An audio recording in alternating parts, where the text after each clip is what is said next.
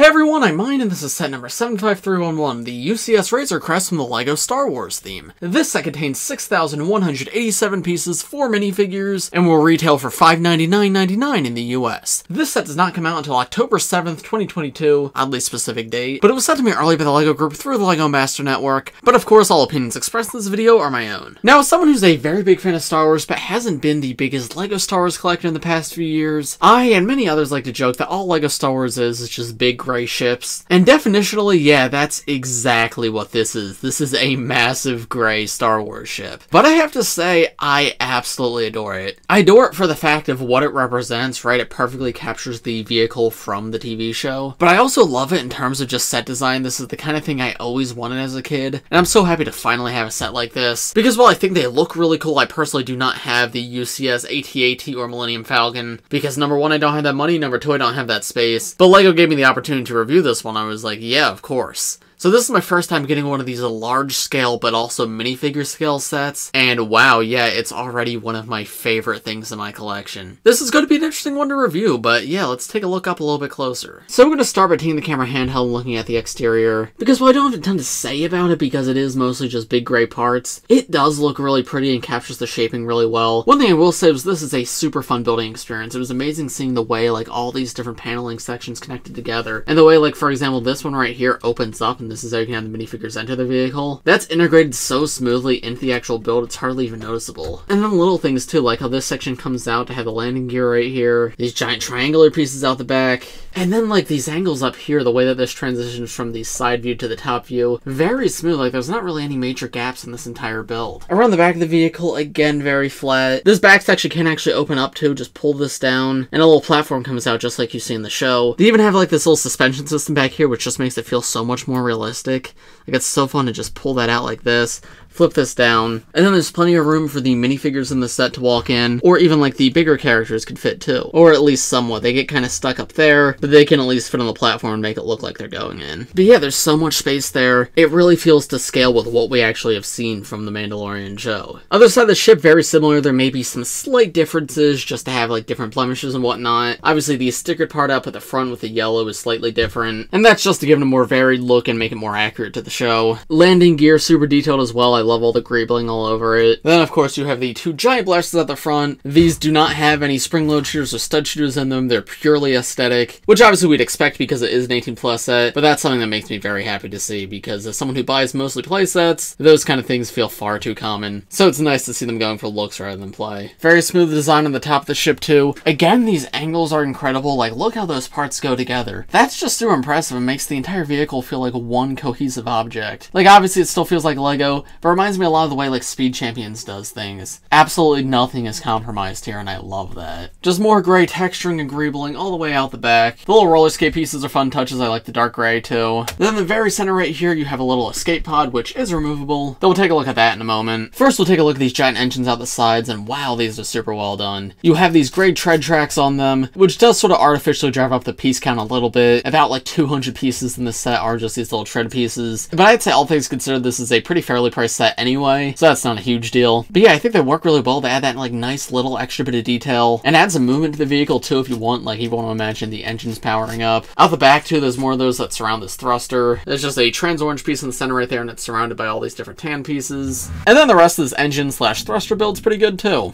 Again, very round shape, but you can see they do put some greebling on it to give it some texture. And I like how it's thinner at the back and then gets thicker around the middle and then gets short again at the very front. I don't know how to review something like this because it is mostly just like what you see is what you get. But what the designers did is a very good job. So like I don't really have any criticisms. I just have to acknowledge like yeah, this is super well done. And there's a quick look at the underside if you're curious. The other engine slash thruster is pretty much exactly the same though with maybe some slightly different greebling, some dark gray where there was light gray on the other, some tan where there wasn't on the other. Oop, that came out of place a little bit. But yeah, pretty much mostly the same like round build. And I think that's about it for the exterior. As you can see, I still have that escape pod removed, so let's take a look at that up a little bit closer. Here's a little escape pod, and something funny about it is it's about the same size as the escape pod in the smaller Razor Crest that came out a few years ago. And considering that this entire set is so much bigger than that one, it's funny that the escape pod stayed mostly the same size. But yeah, pretty simple little build. You can open it up, place a minifigure in there. For example, I'll put the Mandalorian in.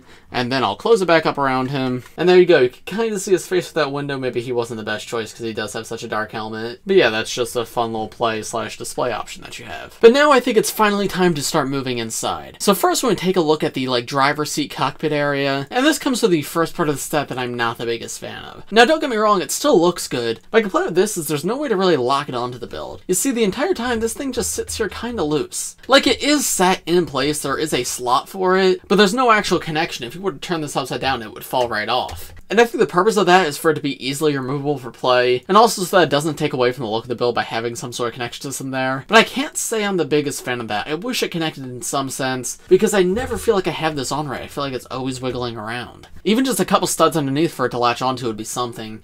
But yeah, at the moment it's nothing. It can just move all around like this. So I guess if you plan to use this set purely for display purposes and absolutely nothing else, that's not a big deal. But if you plan to be opening this up at all, it might be something that's worth customizing. Because yeah, for $600, I wish this connected a little bit better, because look how loose this entire section is. And a UCS set, I can't say I'm a fan of that. But taking it off, we get to the actual cockpit area. And I'm pretty sure I said it earlier in this review, but oh my goodness, this is exactly what I always wanted as a kid. It always bothered me how big Star Wars ships could fit one, maybe two characters in the cockpit, but this is the exact right scale. The main seating area has a seat for the Mandalorian, tons of control panels around him, 2 seats behind him, and walking space behind that. You could fill up this cockpit with tons of characters, and I feel like that can really help capture the life and personality that we see in the show. And look at all those control panels, by the way. They're all printed parts, none of them exclusive to this set. At least I don't think so. That one might be, I don't recognize that one. But if that is an existing part, let me know in the comments. But yeah, they got everything here, including the little ball piece that Grogo liked to play with. Behind that is a little door which can be opened up, and that just leads to another open area where you can post characters. And the instructions, they tell you that this is a good spot to put Grogu's cradle. And in the back you have this little build of the container containing the frog eggs as a reference to Season 2 of The Mandalorian. There's also a ladder right here for a character to get down to the bottom floor. However, if you yourself want to get down to the bottom floor, there's a few ways to do that. First, you can move this entire seating section out of the way. There's how that looks removed. The main seat at the front will stay in there, but the rest of it comes out.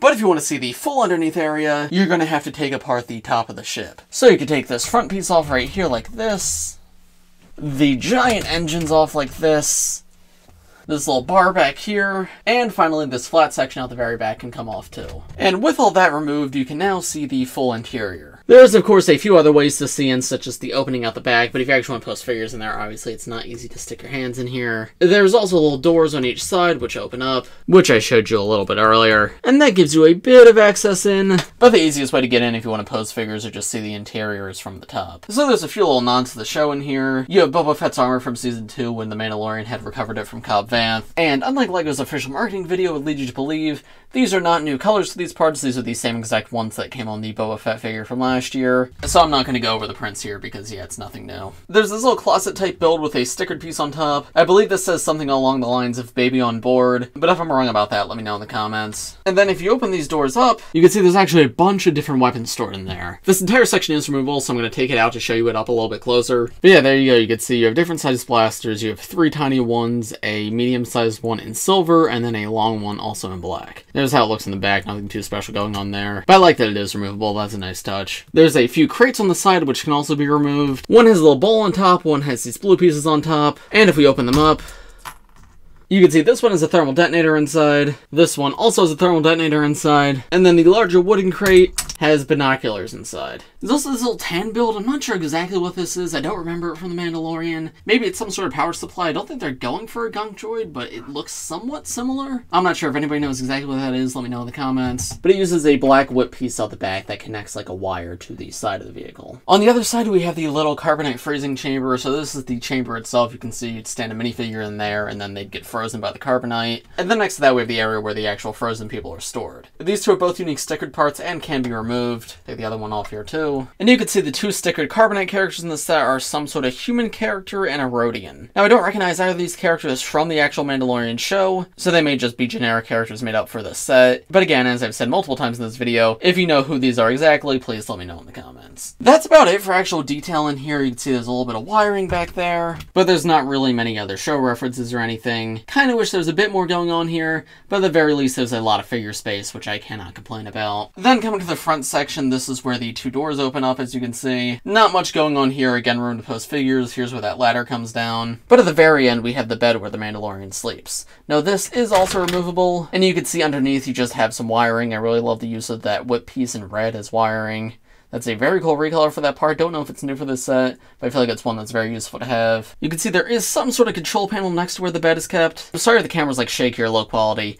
It is very hard to get this thing in here. But there's a look at that bed up a little bit closer. Very simple little building. You can see it's got like a little water bottle at the back, but there's not much else to it. And when you want to put it back, you can just slide it right back in like this. Or oops, I had it backwards, the other way around. But I think that's about it for the actual interior and for the Razor Crest itself. So now let's take a look at the UCS plaque, the other build in this set, then we'll take a look at the minifigures, and then I'll give you my overall thoughts. The only other build in this set is the actual UCS plaque, and it's just like most of the others. You have room for all the figures, as well as a sticker piece that gives you information on the ship. There's a look at all that up a little bit closer if you're curious. It does come with a little cradle for Grogo, which is very exciting. This is something that's obviously seen very prevalently in the show, but we never actually got in LEGO form aside from the Advent Calendar last year, but it wasn't the right color. And I believe this is just a recolor of the Advent Calendar build, but it is still cool to finally get. It is maybe a little bit too big compared to other like normal minifigures, but for Grogo it fits him really well. So no complaints from me, I'm happy with it. And then finally the set also comes with a Blurg. These guys were seen in The Mandalorian Season 1 and they were very funny. So it's very cool to finally have one physically in LEGO form because it took him a while to make it. But yeah, he's finally here and he's adorable. I believe that is an all-new printed eyepiece, but I love how they did the teeth on him and then the tiny little arms. The legs are iffy. It makes them very fragile because they're not connected all too well. I maybe wish those were done a little bit differently, but it's not a huge deal. Also, he's supposed to have a tail at the back. It's a quick side tangent. I currently live on my college campus because I'm attending classes there, but I film all my LEGO reviews when I come home for the weekend because my whole recording studio's here. So the Blurg's tail must have fallen off at college, and I forgot to bring it back here with me. But I'll bring this guy back to campus and I'll add some footage in post to show you what the tail looks like. It doesn't change the overall look of him too much though. But yeah, he's adorable. He's got these tiny little arms. There's room for a figure to sit in the top, and there's what that like actual seating area looks like. Kind of weirdly placed sticker. Not sure like why that was necessary, but okay. But yeah, very happy to get this guy. But one comment on him is he is very fragile. The reason I don't have his tail is because he shattered a few times trying to move this thing. So just be careful with him. He doesn't seem very designed for play. But regardless, he's awesome, man. I love him. And now moving to the minifigures, here are the first two in the set. We of course have the Mandalorian himself and we have Grogo. Now this is an all-new exclusive version of the Mandalorian for this set based on his appearance from episode 1 of the show. And wow, this guy is amazing. So he has an all-new helmet with some added printing at the top. And even though it's a very small change, it's just black on top of gunmetal gray, it makes all the difference. That looks significantly better. It makes the helmet feel very high quality. I absolutely adore how that looks. For the first time ever, he also has arm printing. I guess not the first time ever. We have gotten Mandalorians with arm printing, but not the episode 1 variant. So that's very cool to see. So now the level of detail in this guy matches the level of detail on the Beskar Mando that we got earlier last year. I love all the metallic printing on the torso too, with like the somewhat rusty design. And the color combination here is great too. I honestly think I prefer this guy to Beskar Mando, like in terms of the actual minifigure. The colors are just a lot more fun and there's just such a high level of detail. I really, really like this. And then Grogu is the same figure we've gotten in every other set. Kinda wish they updated him a little bit just to make him special with this set, but it's not a huge deal because he is pretty good for what he is. They did him pretty perfectly the first time around.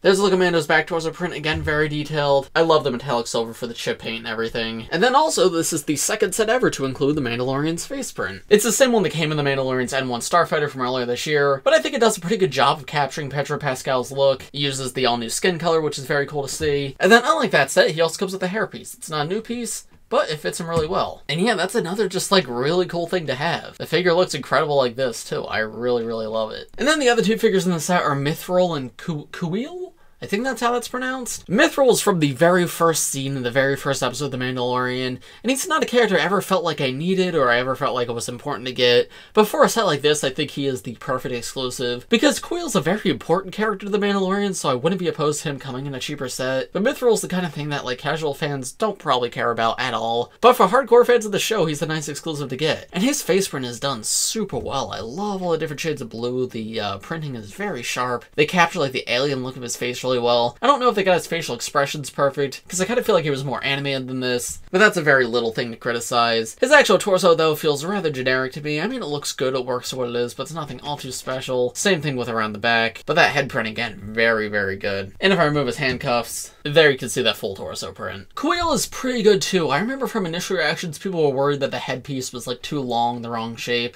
and we were all asking, hey, why the long face? But having him in hand, it's actually not that bad. The proportions are a little bit bit wacky, but I think it's for the best. It doesn't feel out of place at all. And honestly, even looking at my camera screen right now, the proportions look way worse on camera than they do in person. In person, I feel like it's a pretty accurate representation of how he looks from the show. The little white beard printing on the side's a nice touch too. Obviously, this is an all-new head mold for this set. Feels very high quality. And then the torso's good too. Again, just a brown torso, so not a ton going on. But he's got a little backpack out the back. And there's how he looks with that removed. I like his scarf too. It's cute. But yeah, no, genuinely, I think all the figures this set are pretty solid. Don't really have any complaints with any of them. But what are my thoughts on this set overall? I do love this set overall, probably one of my favorite sets of all time, but that doesn't mean I have no complaints with it. I think the fact that this is minifigure scale is maybe a little deceptive, because yes, it is minifigure scale and has tons of room to post figures and whatnot, but it is definitely not a playset, because oh my goodness, this thing is fragile. Moving this thing around for the purpose of this review, so many pieces came off. Like, if you notice any pieces missing in one shot of the review and then they were fixed in the next shot, or something was sort of dislodged and then fixed in the next shot, that's because touching this thing at all makes it fall apart. Not drastically, like it's always very fixable, and if you're just moving it from shelf to shelf, it's very easy to do. They actually provide instructions in the back of the book like, hey, pick it up from here exactly, but I would just be trying to turn it for this review and a piece would fall off. So I guess it depends on what your plans are with this set. I know there are some parents who like to buy bigger sets for their kids, and I do not recommend this set for this. Even if your kid's a huge fan of The Mandalorian, if they're young and are planning on playing with this set, unfortunately I feel like it's just gonna fall apart. It's not a good set for play. But as a set for display, I think it's really fantastic. They capture the look of the Razor Crest so well. Such a high level of detail, so many different parts used. It feels straight out of the show, and the interior is really good when the set's not falling apart. So would I recommend this set? For collectors, yes. For kids, no. Now obviously the set is $600, so there's not going to be that many kids buying this set anyway. But for anyone on the younger side who is considering it, just be aware that yeah, that's what this is like. In terms of the price, obviously $600 is a lot of money, but compared to the Millennium Falcon and the AT-AT, I think this is the most fairly priced like minifigure scale UCS set. And that's really funny to say, because I know $600, that's a lot of money. But no, this thing is genuinely massive. Easily the biggest set I own, both in terms of piece count and scale. Price per part is good. You get a decent number of minifigures here. Obviously there could be more, but for what the set is, I think you get what you need here. But yeah, considering this has more parts than the AT-AT for $250 less, and still has like big parts and everything. Again, obviously not for everybody, because $600 is $600. But if you're somebody who has the money and does enjoy collecting these big giant Star Wars sets, I do think this one is worth the very high price they're charging for it. But those are just my thoughts. Let me know what you guys think of this set in the comments below. If you enjoyed this video, please press like, subscribe to the channel if you're new. I do like videos just like this one almost every day, so if you subscribe, be the first to see them. Thanks for watching, everybody, and I will see you all in the next one. Bye!